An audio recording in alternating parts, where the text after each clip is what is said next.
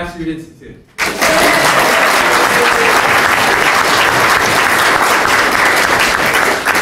Aloha on this beautiful day in May of 2019. We're at the Pacific Club with some guests today that you're going to enjoy as we talk about the rail. My name is Heidi Akina, president of the Grassroot Institute, and we have today with me a distinguished panel. To my right, if you'll give attention to the gentleman in the center, Professor Randall A. Roth, Professor Emeritus at the Richardson School of Law at the University of Hawaii. Randy is known for so much it's hard to reduce his resume, so I'll just give you one or two highlights. He's one of the co-authors of Broken Trust, which revealed the scandal behind the Bishop Estate Kamehameha schools, for which he became known internationally for his expertise on rail and all kinds of institutions. That's right. I'm jumping ahead of the game over here. In addition to that, Randy has been known for his public policy work, which has gained a great deal of attention. Please give a big hand to Randy Roth.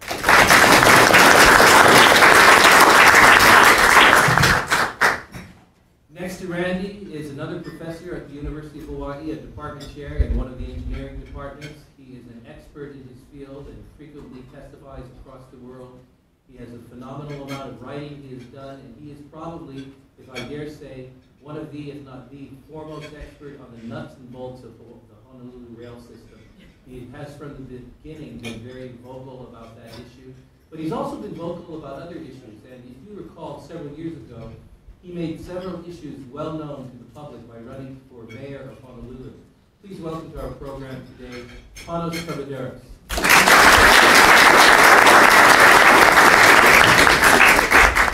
And finally, on our panel today, we have someone who worked for many years at the City Council, for one of the City Council persons.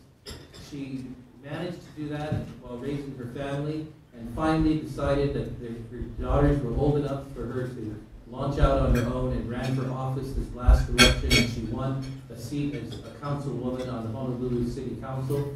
She's been doing incredible things since then, and one of her pet projects, which has been successful, has been securing the funding for a forensic audit of the rail. Please welcome Heidi Tsuneyoshi.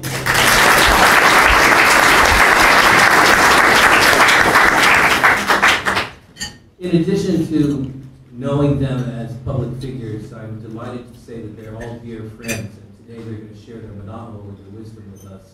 And you're going to have an opportunity to ask any questions that you want. So jot down some questions, and when we're all done, I'll invite you to come to the microphone over here on the stage so that those who are being broadcast to can also see you. Well, we're ready to begin, and if I could just have on a technical note, ask for some assistance on the microphone, which has a little bit of feedback. We're going to begin by asking each of our panelists to give us a 4-minute opening statement. Now that's going to be difficult because their wisdom is far beyond that.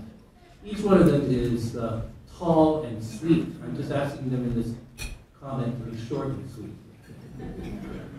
We'll start with Randy Roth. As Randy and I have discussed the rail, one of the issues that he has concisely and insightfully understood is that the rail has produced and been, to some extent, the product of a certain kind of culture in Honolulu and in the state of Hawaii.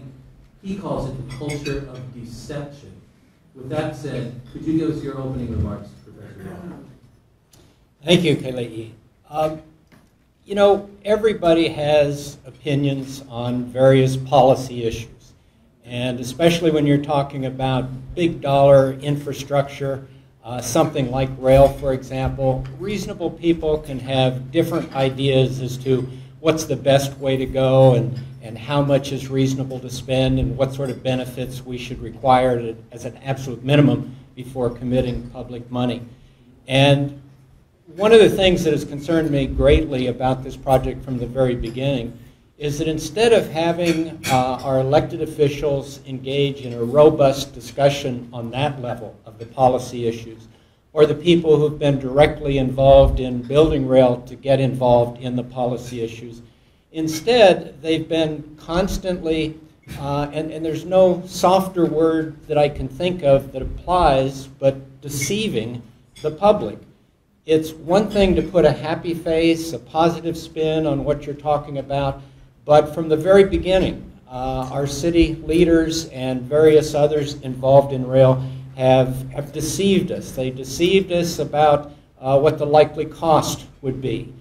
Most of you are familiar, I'm sure, with the 2006 headline where the advertiser announced with an exclamation mark, rail to cost $3 billion, which in hindsight, of course, that was ridiculously low compared to what we know the reasonable estimate would be. That would be a bargain. But I would just remind you that at that time they were still talking about a 34-mile route, and they were saying it's going way up to $3 billion. The jobs that were promised, the completion date that was promised, the impact on traffic congestion that was promised, the impact on transit-oriented development.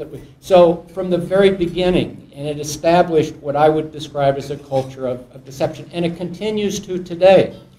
The current executive director of HART has said that stopping at Middle Street would save $440 million. Well, actually, that's not what he said. What he said was that the critics have calculated that it would save $440 million. Well, that's absurd. Our number is way into the billions. And it's one thing to disagree as to what you think the dollar savings would be. That would be okay. But to take a ridiculously low number and attribute it to us, that is deceptive. To say for the last 2 years, on time, on schedule, nothing has changed, without explaining that that's because they canceled the bidding on the 4th segment. For a number of reasons, totally misleading. In fact, what they are now telling the public on expected completion time and expected cost is different than what they're telling the FTA in the recovery plan. There shouldn't be 2 sets of information depending upon who your audience is. The executive director said, you can't stop at Middle Street because that would violate the full funding grant agreement. Well, flash alert, we violated the full funding agreement years ago. So that's not the issue. And then finally, we're talking about forensic audit. There have been some great audits. The city audit pointed out that there aren't internal controls, that HART wouldn't know if there was fraud, waste, or abuse because they don't have the internal controls that could not just prevent it, but spot it if it were happening. The state audit, which is now coming out with its 4th installment, has been a terrific audit, but there hasn't been action. There hasn't been, the politics hasn't been there. And it's just part of what I call a culture of deception. Well put. Thank you very much.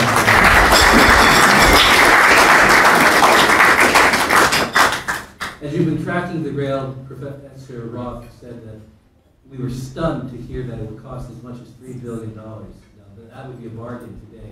We're looking at $9 billion plus, and when the costs come in, experts say it's going to be much more than that.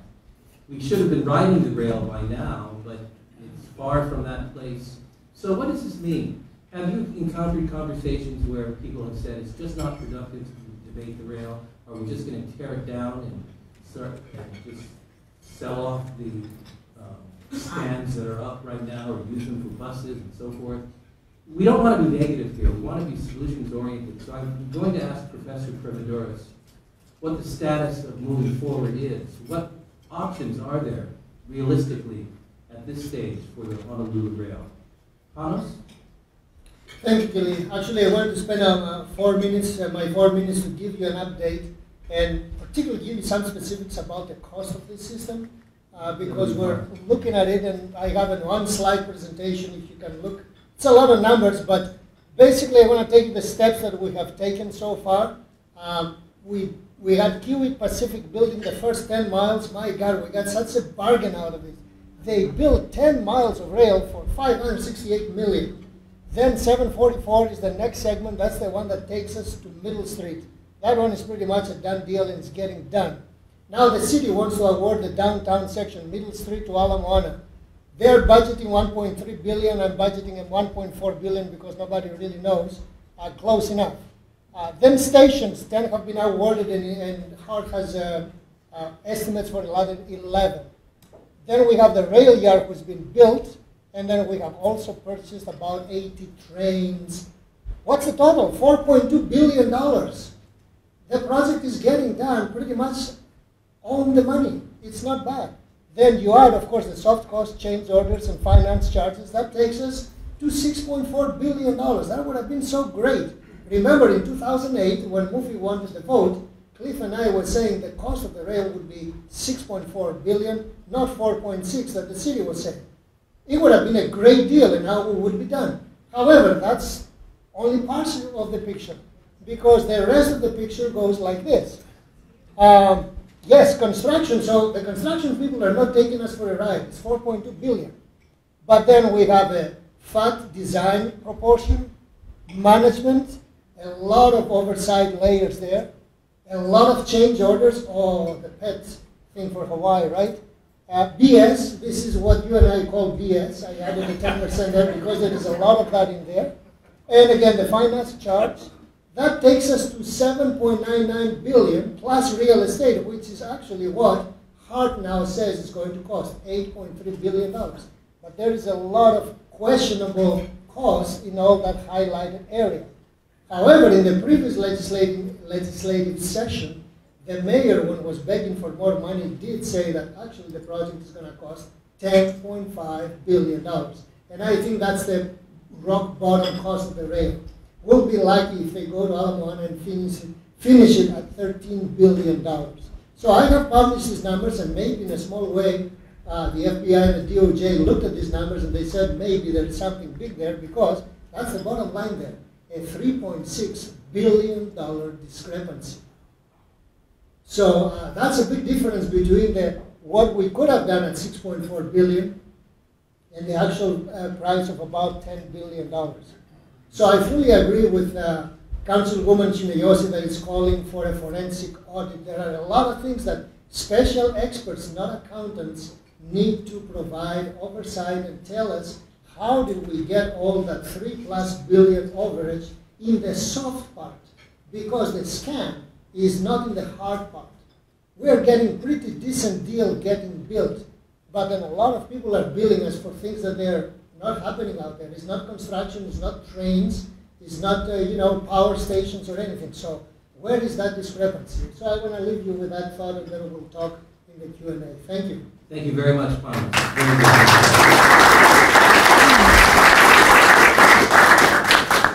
Those of you who have followed the Grassroot Institute know that we've been heavily engaged with this issue, and these gentlemen have helped us to analyze it through the years.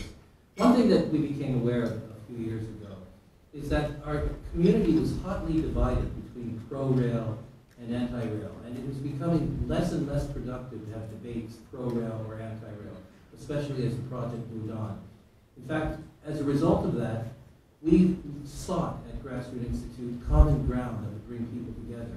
Now, some of my talents include standing in front of a microphone, but one of them is not writing rap music and performing it. So the staff never allowed me to perform a rap that I composed, but I will do so today. But only as poetry, okay? Pro-rail or anti-rail, we're all the same. They're taking our money, and it's a shame. Hey, politician, lift the veil and audit rail, audit the rail. Okay, how's that? Well, we launched a movement 2 years ago that called for audit the rail, and one of the ways we tracked it was to see the number of times that phrase occurred in media and came out from the voices of politicians, and it was massive.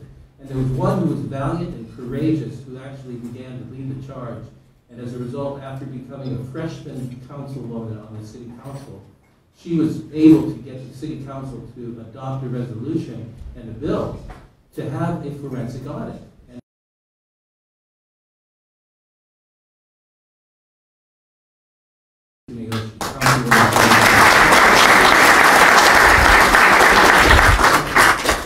Aloha and mahalo, Dr. Akina and my fellow panelists, and everyone who came today for your time in coming to discuss this very important issue. I'm so happy to meet all of you. So it's just a little background as to the resolution that I introduced in February, just 1 month after taking office. That resolution was Resolution 19-29. Initially, that resolution was calling for the forensic audit, and that was to be conducted by the Hart Board. And there was some pushback from the Hart Board, of course, about doing a forensic audit under their oversight. So then there was an amendment to the resolution to bring that discretionary power back to the Honolulu City Council. So I was very happy that in March, this council did adopt Resolution 19-29, which calls for the initiation of a forensic audit for the rail project, which will be initiated by the Honolulu City Council.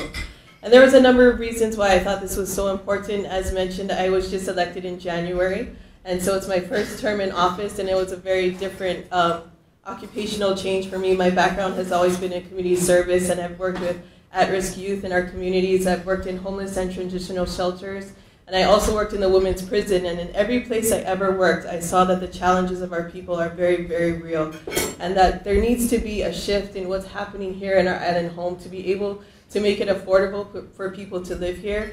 I worked with a lot of families who work 2 or 3 jobs and are working really hard just to make ends meet, and as a counselor, saw the devastating effects it has on children when you're living in a household that's just so stressed out by financial stressors. Also, as a mother of 2, I have 2 daughters. My older one will be graduating from college this weekend, March 12th. Yes, thank you. That's a big accomplishment. So as a mother of 2, my older one will be 22 in September. My younger one is 19. I really felt going into political office, my main concern is to really advocate for the people and make sure that people's voices are heard.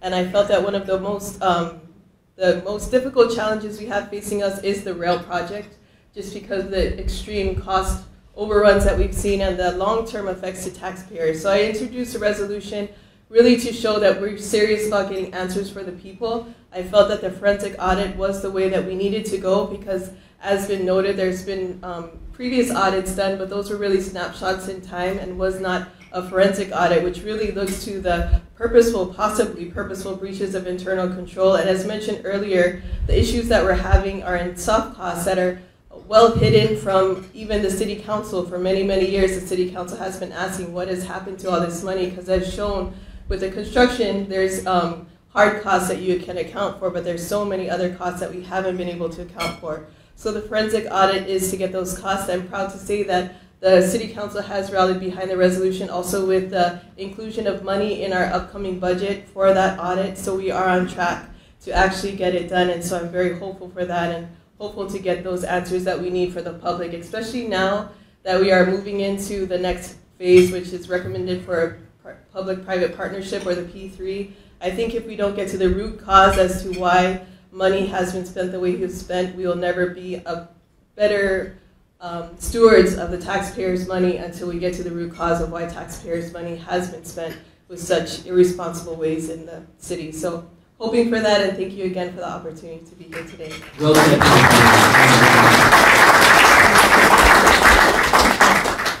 you. Before you come up and ask your questions, and I hope you're prepared to do that by coming to the microphone soon, I'd like to ask some follow-up questions of our panelists. First to Randall Roth. Randy, you mentioned a culture of deception, but you're very familiar with dealing with cultures of deception in your work on Bishop Estate Kamehameha Schools, which came out in the book Broken Trust. You chronicled how institutions can deceive the public, and you wrote about fraud, waste, and abuse. Now, I know you're going to be careful because you have a legal background and are a law professor, but are we looking at fraud and criminality here? Or how would you talk about fraud and abuse in terms of the rail system at this stage? One of the problems in analyzing what has happened with the rail project is that there has not been a minimum level of transparency that you would expect from any sort of a public project. Strangely enough, HART board members have complained that they didn't have the minimum information that they needed in order to provide oversight. Les Kondo, the state auditor, who is just today issuing the 4th installment on his audits, pointed out that there is, I'll say, confusion. He said it was attributed to confusion. Whether that's the case or if it was more intentional, I don't know. But for years, the director of HART took the position basically that information going to the board was up to him as to what they would see or not see. Even the decision on going P3 for the final installment was initially determined to be something that could be decided at the staff level and not determined by the HART board.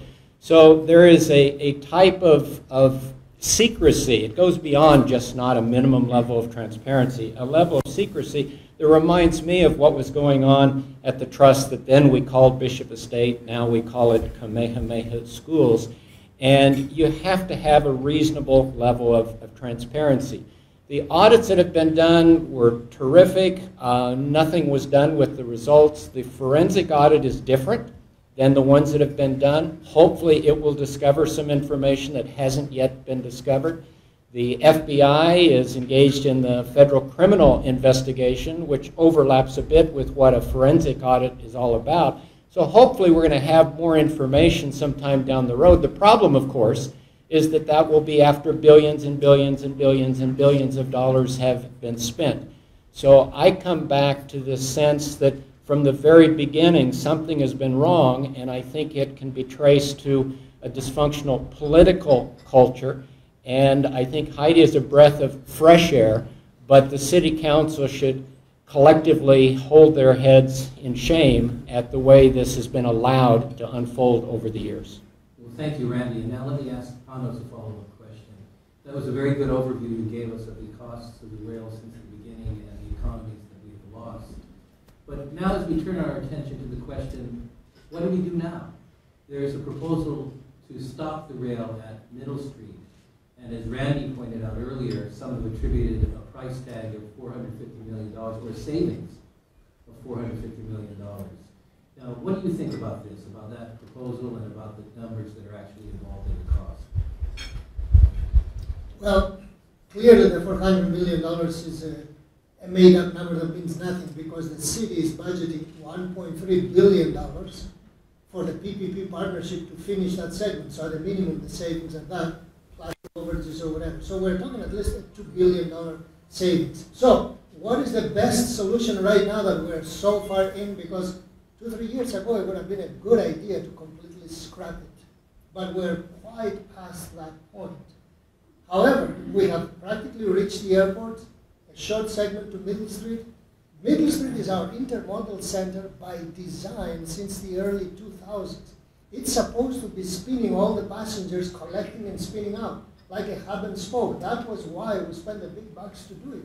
So terminating the rail there, it's actually an excellent idea, because from there, you can have express electric buses to downtown, buses to Ala Moana, and buses via the freeway to the UH, something that the rail will never do, not at least in another 10, 20 years.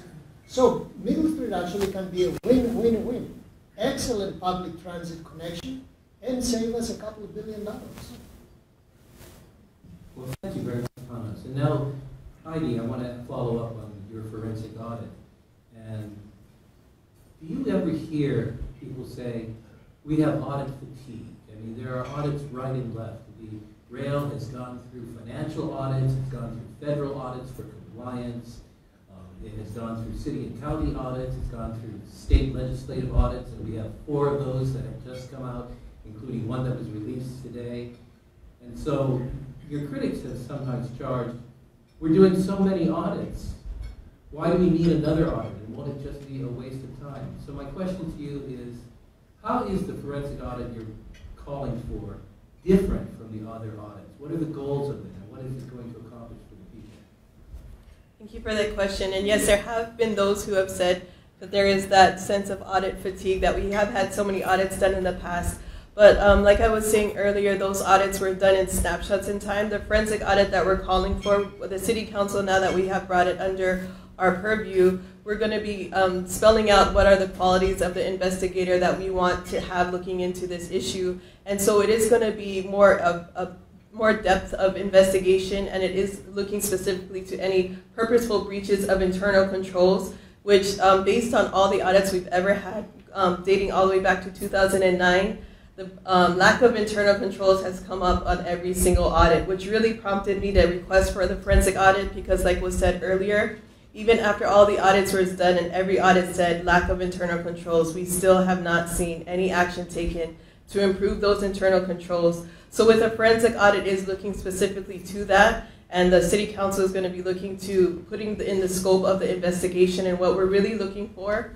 And the reason why I feel it is so important is because of the fact that moving into this public-private partnership, where the proposals for that is if we do not find out why we made such bad decisions early on, those bad decisions will continue. And if you've been following the committee meetings lately, I've been very vocal about having strong reservations and concerns about the P3 because of the operation and maintenance component, which I believe we need, again, very much more transparency on, because we cannot have this as a sweetener to the deal for the last portion, which was indicated that it has been noted that it will cost $1.3 billion to finish that final segment under the P3 project.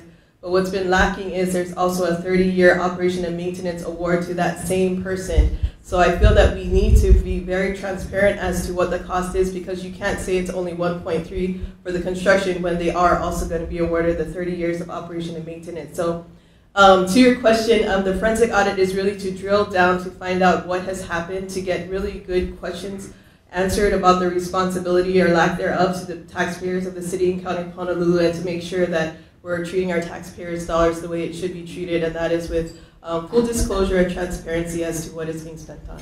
Well, thank you. And I'm going to follow up with some questions about the P3 public-private partnership. But first, I want to make sure that all of you who would like to ask some questions have that opportunity. And so we have a microphone over there.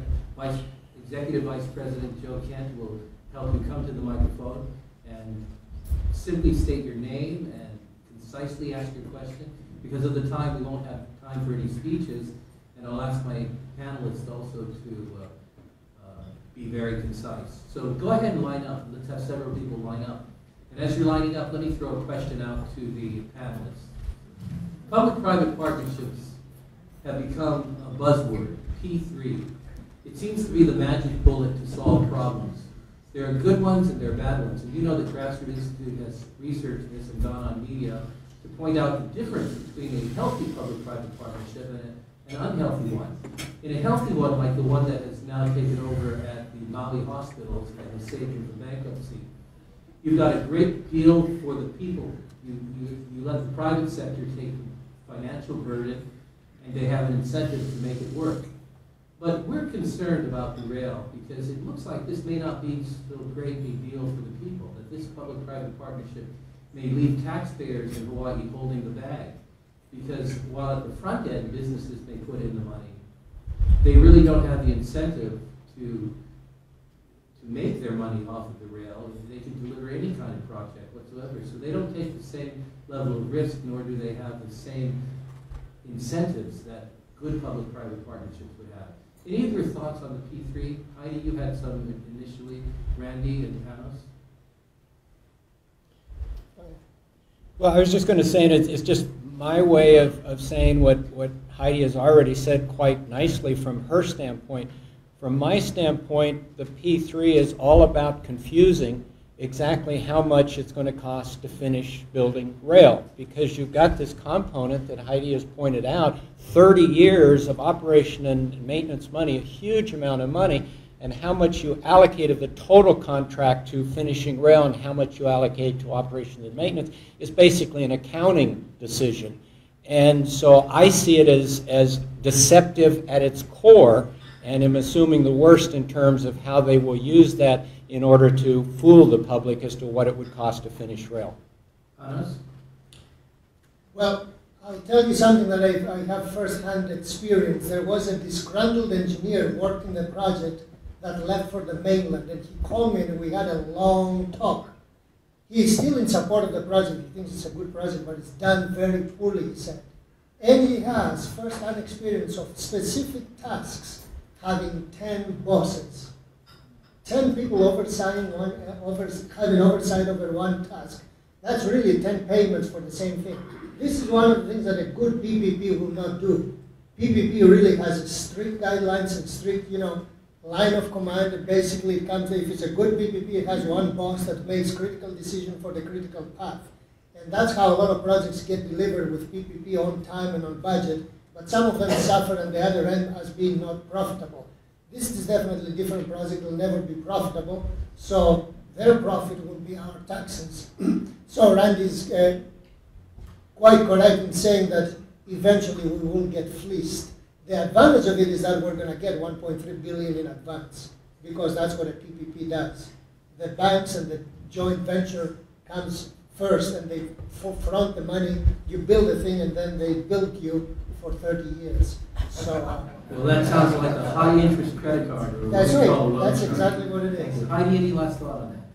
Just that same concern about it, not knowing exactly the cost. And in committee meetings did ask about what that cost is for the 30 years of operation and maintenance, and so told that those numbers aren't specifically available yet. So I'll be asking that question, and we'll figure out what that number is shortly, hopefully. Thank you very much. Now, our panel has done a great job, and they are all yours now.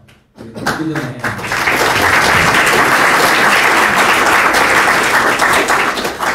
We have such a long line of people who are ready to ask questions. This must be a fascinating topic, because public speaking in front of other people is usually a frightening thing. But if you'll help out, we can get everybody in. So state your name and then just ask the question. No speeches. But first, my good friend Ken Scullen. Ken. How do you do? My name is Ken Scullen. It seems to me that in Hawaii there's a tremendous lack of appreciation for the virtues of competition. In communication, 40 years ago, they ended the government monopoly, and we got an astounding competition in communication that allowed us all kinds of things that were changed.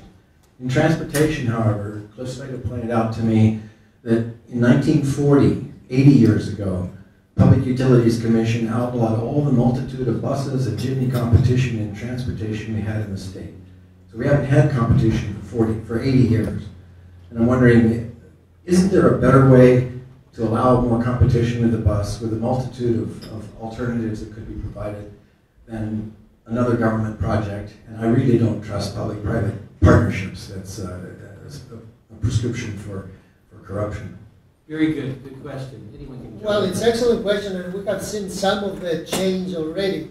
The number one now enemy, so to speak, of public transit is the TNCs, the Ubers and Lyfts of this world, that essentially they do provide what equivalent rides.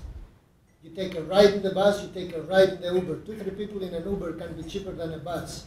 And since the last 3-4 years that Uber and the similar services have had an exponential growth, the share of public transit nationwide has almost halved.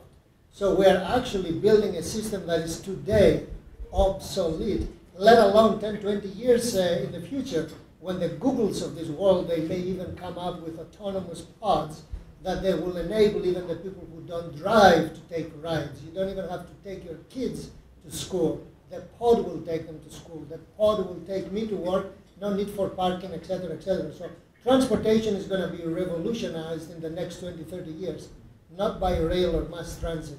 So we have lost that train literally. Thank you, Ray. And thank you, Panos.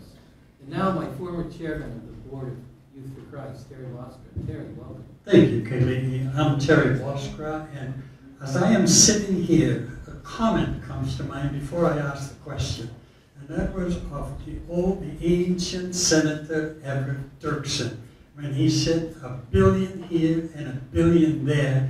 Pretty soon, you're talking some real money. And I think that sounds like what we're into here in the rail.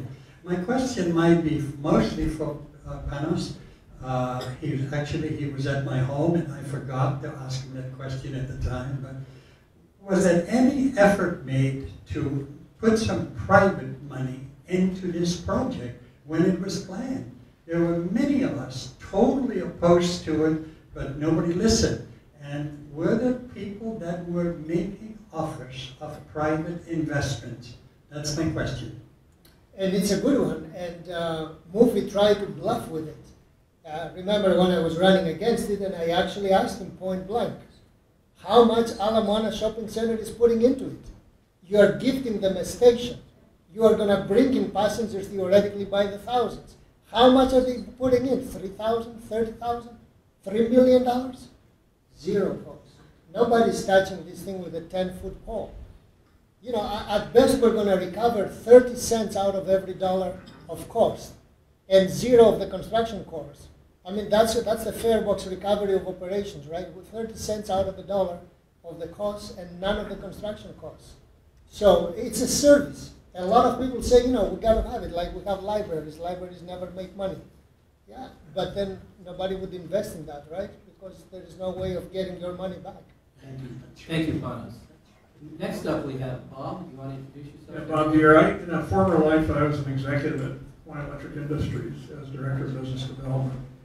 I was also appointed to the first rail, to the downtown rail station for the first rail. And we built this rail from town out before Kapolei was built. Things might have been a little better. Panos and I both ran, he ran for mayor, I ran for city council against Tulsi. I got 650 votes to 14,400, so I knew right then that wasn't for me. However, I've written, I think, 2 to 3 articles, and I'm looking at one of them, about stopping at Middle Street. It is an absolute perfect location to get on express buses to where you're going. Who is going to go all the way to Alamoana Center? Who's going to get on their car? Number one, who's going to ride it? That scares me. Because if you're out in Kapolei and you've got a family that goes to school in town, you've got jobs all, you're going to get your car parked at Kapolei, get on the rail, get off at Alamoana Center. Bob, that's a great insight. I'm wondering if you could... And the point is, I'm worried about climate change. And the question I have for Randy is, will the feds listen to us on the climate change issue with tidal incursion into downtown, the downtown station area? And will they go along with stopping at Middle Street? Is there any chance? Thank you. Clue? Interesting question. Go ahead, Randy. Yeah, I don't know what the feds would or wouldn't do, but the FTA, the Federal Transit Administration, has been complicit in this debacle, and that's the word from the Wall Street Journal article, this debacle, from the very beginning. They got pressured into going along with it by Senator Dan Inouye at the time. We have emails that we got through discovery in the federal lawsuit where we know they were emailing each other at the FTA describing the inability of the city to do what it was trying to do, and that it would deceive without remorse. And I could go on, but the point is that the FTA is complicit in this debacle. And so one of the reasons why we've said if we stop at Middle Street, we aren't going to have to give back any money to the FTA. There are other reasons, but one is that they have statutory oversight responsibility, which they have failed miserably. They are complicit in this whole thing. So that kind of changes the starting point when you are trying to anticipate what the feds, what the FTA might do on any particular issue. And I'll leave it at that just because a good answer would take longer than we have time for. The other thing you could ask quickly, Bob. I appreciate that. I'm going to wind up now, but I researched that this is the most expensive project per capita, per person, ever. Yes. Thank you very much, Bob. And as we have fewer and fewer Hawaii people staying in Hawaii, that cost goes up. Rob Burns. Rob Burns. Oh, Anyway, I've been here a long time. My family has. In fact, we should I'm only 66, but maybe Rob, we should have called the rail what you named the company you founded, Local Motion. right.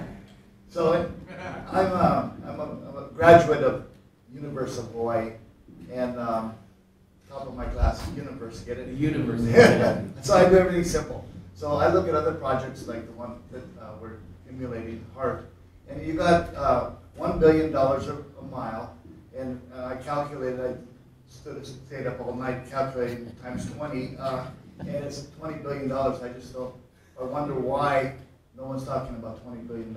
Is it just because it's allocated in such a maintenance and whatever? But how can we do anything cheaper than California? Good question. Thank you. Maybe someone could respond to that. The difference between the announced price of the rail and the actual cost that it's going to be. Panos? Well, every project has reasonable overages, and of course the biggest surprise was in California that because the figures there are awesome. Unfortunately, our project is very much taxpayer financed. The feds have given us only $1.5 billion. All the rest is ours. So we have to be extremely careful about that. And as far as the per mile cost and all, we really don't know because the fat lady hasn't completely signed yet. I mean, the project is about 45% built, so there is a lot of room for a lot more bad news, unfortunately. All right, thank you, Randy. Lonnie, good to see you today. Hi, aloha, I'm Lonnie Ka'aha. Thank you so much for coming. I just have a question for Councilmember Tsuneyoshi. I was very listening carefully to what you've said, and one of the things you said is we've had several audits that have shown a challenge in internal controls since 2009. So for the last 10 years, the City Council has had a chance to do something about it. And we in the public are one step away from being able to do anything about it, and we count on our City Council to stand up for us. Is our current City Council, after this forensic audit, have the political courage to stand up for the public and stop this confusion in internal controls so that we don't see the skyrocketing costs with no answers? Go ahead. Talk about your fears. That's a good question. Oops. Nobody wants to hear about my peers. I'm sorry. I think it's up. Use Randy's one. Okay. That's a good question, and thank you for asking that question. Being the freshman council member, it has been a very interesting journey thus far, only a few months in. And I have to say that it was concerning to me as well that since 2009 we've heard the same thing, so 10 years later. I just have to say that I'm hopeful in the fact that the council members did rally around the resolution for the forensic audit, and it's the first time that a forensic audit resolution got to the floor and did make it out. So my older daughter's name is Hope, and so I just have to remain hopeful that the powers that be are going to see that the people are at that point where they're calling for accountability and transparency, and that they do choose to do the right thing. I can only speak for myself personally, and I did always tell myself if I was elected, I would always remain true to the voice of the people. So I can say that I will remain true to that, and although there is a lot that goes into these things and decisions and meetings, that I will remain true to really rally for the people's voice, and hopefully that we all come together for that. Thank you very much. Now we've got time for just the last 4 people who are standing in line, and before we do that, I just want to draw your attention to a couple of things. If you're new to us, we'd love you to get our regular newsletter, which goes out in the mail, as well as our weekly videos and our weekly news releases and so forth. Would you just fill out a card on your table and leave your comments as well? We'd love to share your comments with our speakers today. So if you find that card on your table if you're new here, when you're done with it, I just want to reintroduce the 2 people to whom to give it, either Christy, who'll stand up over there, we'd love to get your card, or Sean, who's in the back of the room over there. Now is our final 4 questioners. Ma'am, would you kindly come to the microphone and introduce yourself? Aloha. Aloha. My name is Lourdes Schreiber. I'm a retired senior citizen on a fixed income. And so this question is for Mr. Panos. For many years, I've asked the same question. In 1997, I moved to Oahu, and I was paying 8, 9, 10 cents per kilowatt for my home residential. In 2011, when I checked the last time, it was at 37 cents a kilowatt. Since this is an electric train, what would be the cost of electricity to run these engines, these big engines? It's the first question, to and from destination. The second question is, and I'm for leaving it at Middle Street for one reason. These big engines that have start and go, Mr. Panos. How does that affect power quality in the downtown area where you have buildings that were built in 1970 based on an old utility structure? And Hawaiian Electric is doing a wonderful job in upgrading it. However, our buildings need to be upgraded in protection for power quality, because the stop and go of these electric engines, my personal opinion, causes harmonics. How is that going to affect the computer systems we have in our desktop computers, in our $35,000 air conditioning computers that run these buildings? That's a real concern. Never got an answer. Thank you very much. Right. Well, you're asking the right person now. Yeah, I think that the threat of harmonics is relatively small. already have neighborhoods next to giant transformers, and there is very little interference and very little evidence that the giant transformers actually create any major health effects. For reasons of cleanliness, in other words, getting rid of the pollution, throughout the world is moving towards electrification. So already our buses are hybrid, and future buses, more of them will be electric. If you go to cities like Seoul, Korea, most of their buses are already electric. Los Angeles is moving in that direction. Now, your first question is also very important. Yes, indeed, it's an electric train. It's going to be very hungry. Unfortunately, it's okay to be hungry because if you do productive work, you got to pay for it. Unfortunately, 2/3 of the day, that thing is going to be going back and forth almost empty. Now, the engineering design for it is for an additional 30 megawatt of added power. And when Colleen Hanabusa was the head at HART, they asked her that question, who pays for that electricity? And she gave a Hillary Clinton type of answer. It doesn't really matter. Either you're going to pay through your rail tax or you're going to pay through your HICO tax. So either way, we're going to have an additional 30 megawatt of power necessary to power the train, particularly around the 5-6 p.m. when we all take showers, cook and whatever, and the train is running short headways to take people back home. So, yeah, well, thank you, more costs. Now, a couple more questions. Sir, if you'll introduce Well, yourself. excuse me. My name is Bob Hampton. I too am KKO Kaina. I did want to, before I get my question to Heidi here, Councilwoman, an irony. This had to be back in the early 70s. Bob, you may remember when we did our Exchange Club meetings right in this room. And one of our speakers was Kiko Kapu, I think, Bronner Renee Mancho. And where she would we need her? Rain, yeah, rain. My question really is a question that I have 70 employees at the Hilton Mine Village. And I know the ones that live in Eva are probably asking this question. How much do you think it will cost them to ride the rail from home to work? Thank you for the question.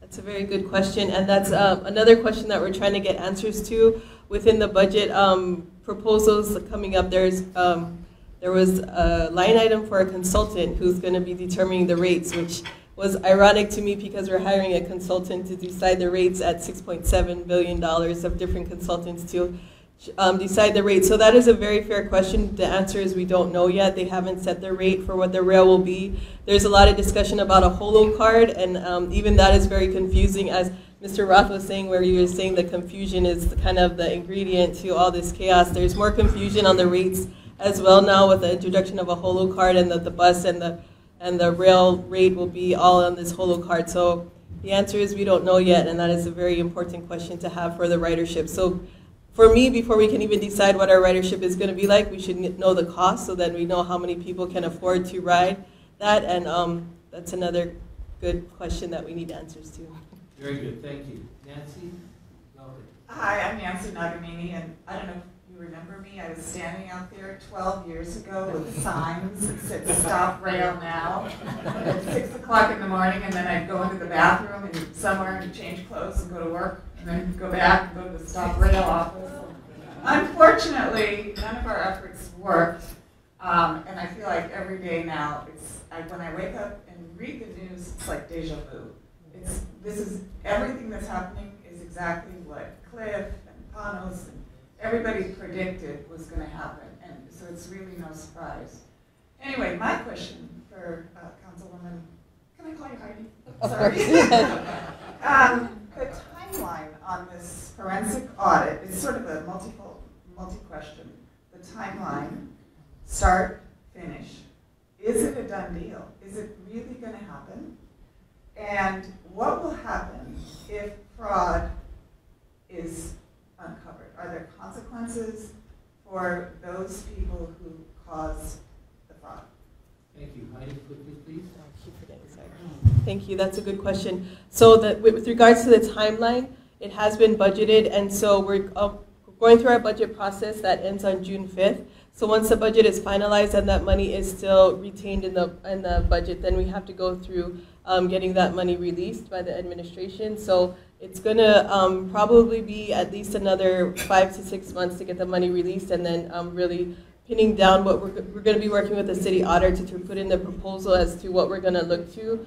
But as far as where I'm concerned, and we'll be working with the council members and administration on, is that time is of the essence, because the longer it takes for the investigation, the longer and more money will be continuing to be spent. So we're going to try to get that on track as soon as possible. And then with regards to the second question, as far as what will be the consequences, we are really looking to specify that this has an investigative quality to it, to look for any purposeful and criminal behavior. So once that is uncovered, then we would then be turning it over to the appropriate authorities to for their action for consequences. Thank you very much.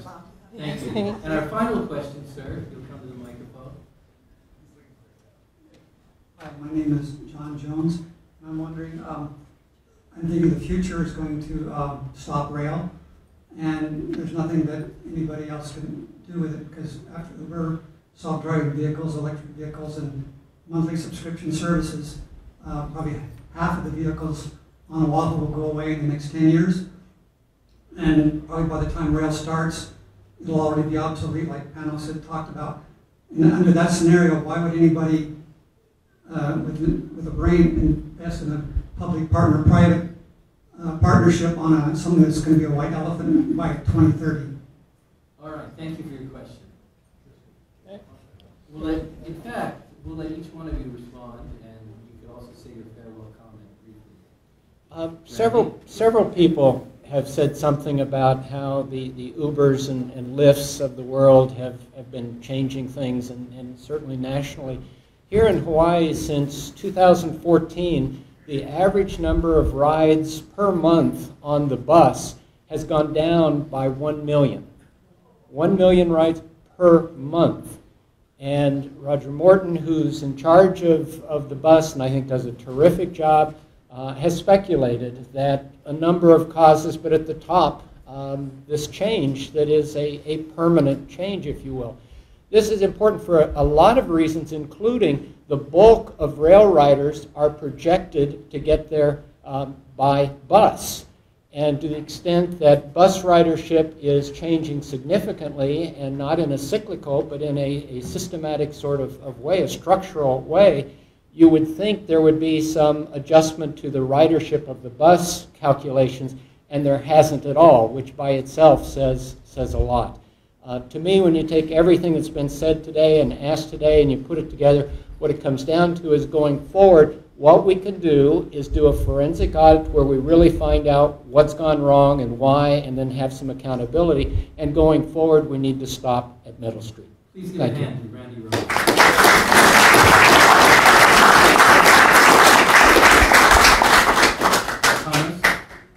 So addressing the question of the future, I think in the next 20, 30 years, as we look at the basic transportation in Honolulu, there will be a lot of automation, and there will be the rail. Unfortunately, the city, by the way that they are signing their contracts, they have wedded themselves to the rail for the next 20 to 30 years. After that, it's a long time to predict. So the victim in the whole story will be our beloved bus. Once upon a time, one of the top 3 systems in North America, and performing well for years. We are actively killing it. And of course, the moment, as Randy says, that the bus opens, 30 routes will be eliminated or truncated to feed the rail. And my concluding piece of information for all of you is there is a lot of misunderstanding out there of what it costs to use transit. And many of us think it's going to be $2 or $3. No. Today, the average cost per trip on the bus is between $8 and $11, of which only $2.50 is recovered.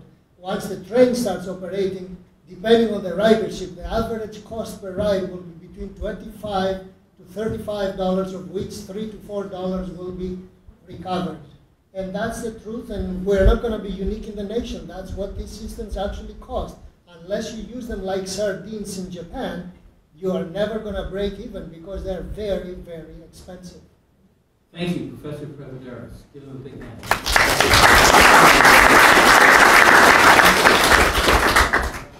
Thank you. Thank you. And to that question, my final words would be to say that that's exactly my concern that was just discussed, is that why would anybody come into a system that in 20 to 30 years might be obsolete? And that's exactly my concern for the P3, which is that no matter what happens, if we do sign on to agree to this P3, it will be for 30 years of operation and maintenance.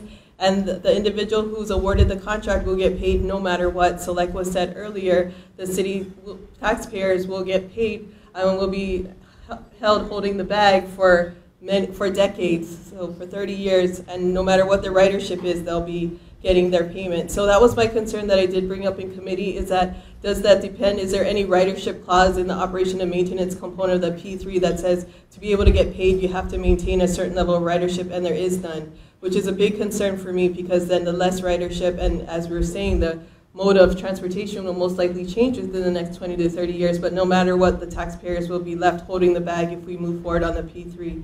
So my closing remarks is just thank you so much for the opportunity to speak with you folks this afternoon. I really appreciate the opportunity, and to be on such an esteemed panel, I really appreciate that, and Dr. Aquina for the opportunity. And just closing remarks to say that I'll continue to try to get the answers that you deserve as taxpayers, that our future generations of taxpayers deserve, and make sure that we make good decisions based on solid information and not mythical, abstract storylines, which has been what has happened so far. Thank you.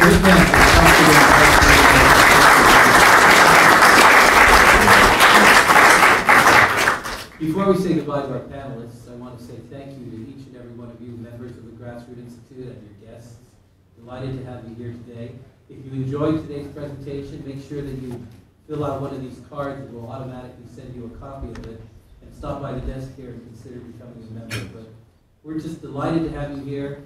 You make Grassroot possible here in the state to make it a better place to live, and I want to thank you for being with us today. Please give another big hand of applause.